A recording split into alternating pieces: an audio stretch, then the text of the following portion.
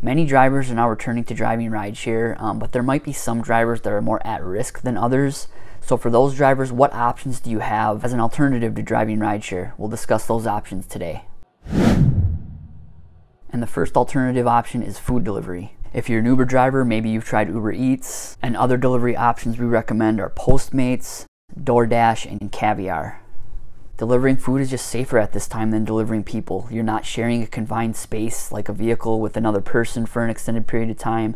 You're just picking up food from a restaurant. A lot of these restaurants that you might be picking it up from might have drive-thrus. You don't even have to go inside. And option number 2 is grocery delivery. The 2 major options for grocery delivery are Instacart and Shipt.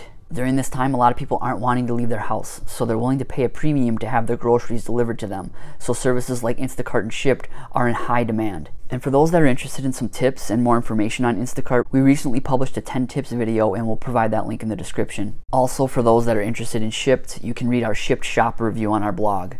Option number 3, and this is for states that it's legal in, and that's cannabis delivery. And one option is Eaze. And on our blog, we have an article about delivering for Eaze. And Dash Bridges, our contributor who actually wrote that article, states that your car will not smell like weed.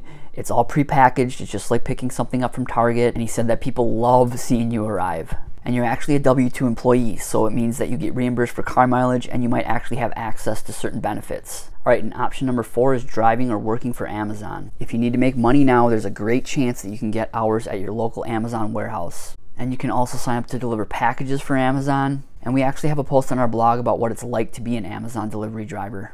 Option number 5 is online listings. Here's a terrific list of employers hiring found through LinkedIn. And you can also follow the Get Hired newsletter on LinkedIn. There's also other websites like FlexJobs to find online work. You can sign up with TaskRabbit to highlight services you offer, or you can do some pet sitting with Rover. And option number 6, and this sort of ties in, are job search sites and networking. There are sites like LinkedIn, ZipRecruiter, Indeed, and Glassdoor, where if you have profiles on these websites, employers can find you instead of the other way around.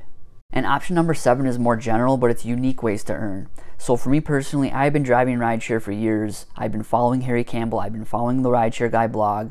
One day I was reading an article. I saw a listing at the top of the article saying they were looking for YouTube contributors.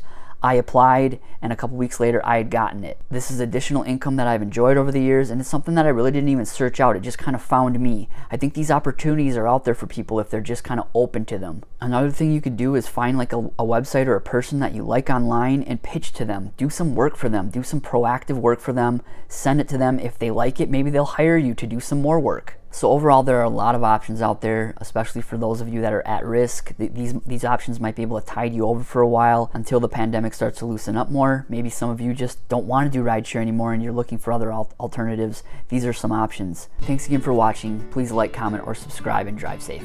Thanks.